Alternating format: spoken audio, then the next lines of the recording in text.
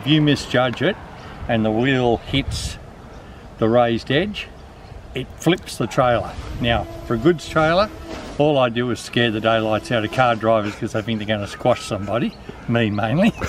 But if you had kids in it, it would be quite dangerous. I've spilt all the shopping and everything out onto the road. The purpose behind this video is to show how refuges in the middle of busy roads don't work for cyclists towing trailers. Canada Bay Council is proposing to install a total of 7 refuges along the east-west regional cycleway between Concord and the Bay. After watching this video, you have to wonder how parents with their children in a trailer are supposed to get across Lyons Road West safely, or someone who has done their shopping in Five Dock using a trailer is supposed to get home going east or west along the cycleway. Because the regional cycleway isn't just for confident, fast-moving adult males on road bikes who want to commute to work in the CBD.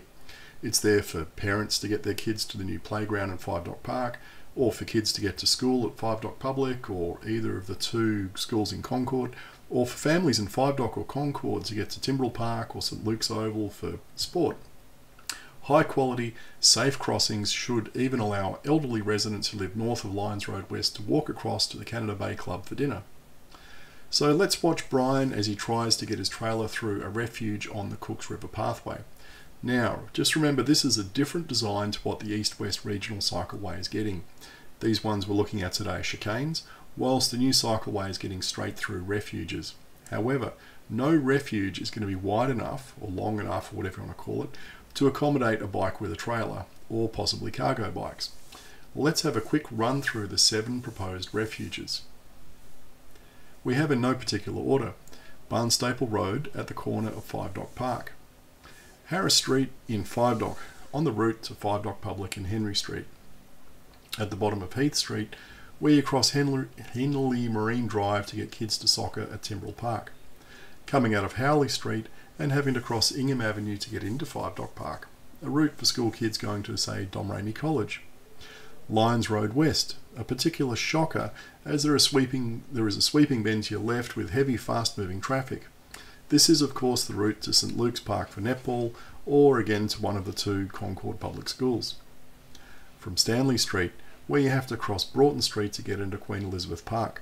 Now, this is another road with heavy fast-moving traffic, and this is on the other side of the 2 Concord public schools, so it's a route from that way, from the west. It's also a way for residents in places like Stanley Street to get to the Majors Bay shopping area. Lastly, we have possibly the worst, which is the roundabout where William Street meets Lyons Road West. Again, this is a route for kids living north of Lyons Road West to get to Five Dock Public, or for kids in Five Dock to get to Concord High School. The traffic coming down the hill from the east is almost always heavy and fast moving, particularly in the mornings, around school rush hour, and the roundabout adds an extra complication. Imagine trying to get kids across this in a trailer in order to ride around the path on Hen and Chicken Bay, or to take a trailer load of shopping home from Coles in Five Dock. It's pretty much impossible. Let's see what else Brian had to say. So I've just been riding on the Cooks River, and I noticed how difficult it was to go around or through the chicane. So you can see with the trailer here, obviously it's a goods trailer, but that could just as easily be a kiddie trailer with young kids in it. Yeah. So let's just talk about the difficulties.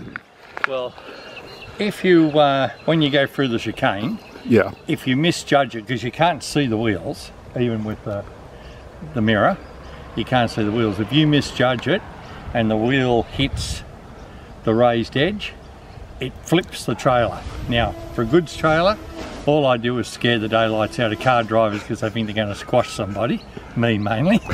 But if you had kids in it, it would be quite dangerous. I've spilt all the shopping and everything out onto the road, so I now just go around them.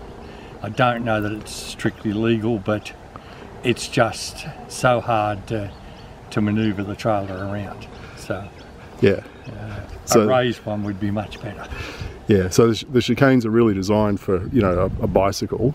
And a tricycle would, I guess, have the same problems, or a cargo bike? Probably the similar problems. I mean, there's not that many trikes down here, but I have seen them, but I've never asked them about the chicanes. They probably go around them as well. Yeah. But I've never really asked. But yeah, no, the trailer's not particularly long or anything of that nature, but it just tips straight over. And I've done it on the one that we just crossed through, and I've done it on the next one. And one time the cars had stopped for me, and then the trailer flipped, and the car driver was about to move when he had to, because he didn't think I was going to tip the trailer. So, Yeah. You know, he wasn't pressuring me or anything like that, but you don't like to upset the car drivers. And then you're there for a long time. So you actually slow the cars down for no reason, and you just make things hard for everybody. But yeah, anyway, that was my say. My wins for the day. No, thanks very much. So if your idea of how bicycles are used is limited to recreational sport or adult commuting, it might be time to think again. Council clearly wants to reduce car usage, and given many car trips involve driving to the local shops or taking the kids to school or daycare, trailers or cargo bikes offer a great way for families to reduce their car usage or to even give up their cars entirely. Now I know not many families are going to want to do that, but they at least provide the opportunity to do that. However, that won't be possible unless our cycleway infrastructure safely supports bicycles or tricycles that are longer and wider than what is typically used in Sydney today. The best solution is already incorporated in the cycleway plan on drawing 31.